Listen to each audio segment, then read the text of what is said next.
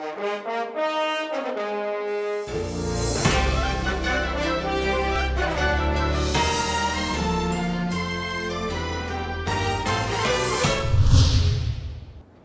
I'm Dr. Randy Martin, and I'm joined by Dr. Ogawa from the Kumamoto University in Japan, and he's going to tell us a little bit about the OSCAR study.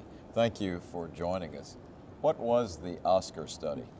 OSCAR study is to examine the effect of high-dose ARB versus ARB plus CCB in the patients, high-risk patients, elderly patients. That is age over 65 and 84, below 84. And cardiovascular risk factors, one risk factors. That is cardiac disease, cerebral vascular disease, renal dysfunction, and type 2 diabetes. And total 1,200 patients recruited.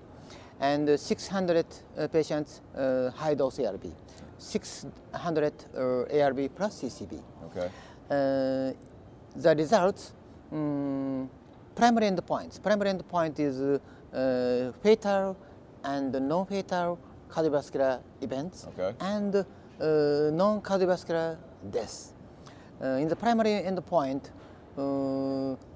ARB plus CCB is slightly better than high-dose ARB, but statistically not significant. And we specified sub-analysis, specified sub-analysis. That is cardiovascular disease patients and type 2 diabetes patients.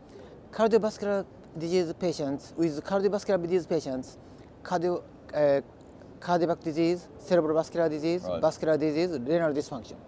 In the patients' primary endpoint, ARB plus CCB is better than high-dose ARB. But in the patients with type 2 diabetes, I was going to say with that. A high-dose ARB is tended to prefer better than ARB plus CCB, but it is not significant. We further analyzed interaction, ARB plus CCB and high-dose ARB. That opposite direction. Cardiovascular disease, ARB, CCB good. Diabetes patients, high-dose ARB slightly better.